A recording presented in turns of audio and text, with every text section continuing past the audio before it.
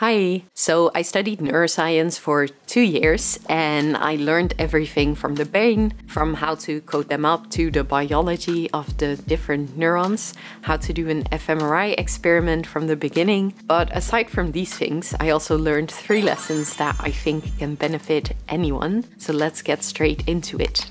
So the 3 lessons are related to the 3 E's, I would say. So the first one is the fallacy of expertise. The second one, how to explain things. And the third one about experience. So the first thing I kind of want to talk about is the fallacy of expertise. And I think when I went into the Master of Neuroscience of Computational Neuroscience, which I did at the Donders Institute in Nijmegen, I kind of expected that I would get better at neuroscience and that I would learn more and kind of feel more of an expert.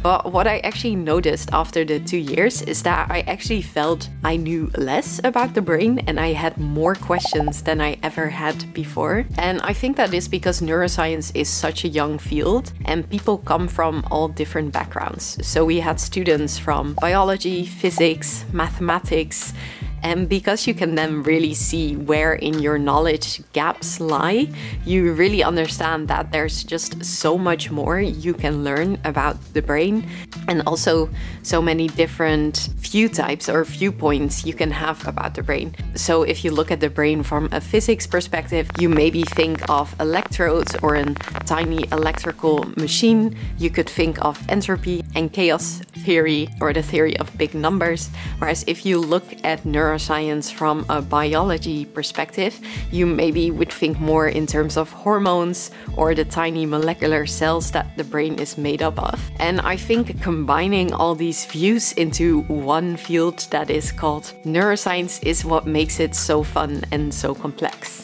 And the second thing I learned is to really understand something, you need to be able to explain it from scratch and also be able to build it, I think, in a sense.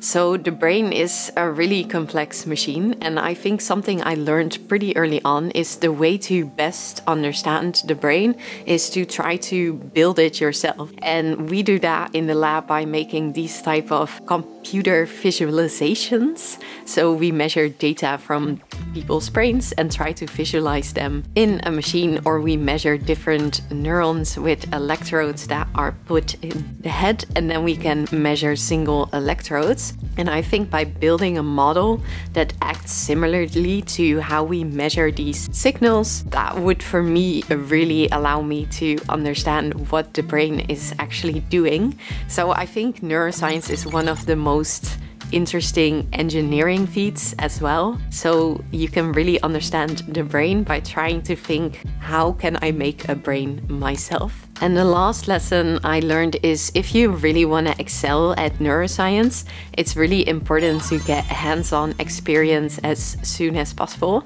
So I came from a background of physics, theoretical physics to be specific. And in theoretical physics, we just think a lot. So we just think a lot about how things could work and then make the mathematics about it. But the interesting thing with neuroscience is you can apply almost the same models as the models that are used in physics, but the reality will always be a little bit different.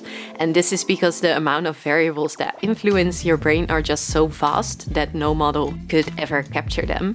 And that's why I think having hands-on experience as soon as possible is super important. So if you want to learn more about animal brains, for example, to get experience in an animal research lab, or if you want to work with human participants, to maybe join an fMRI study.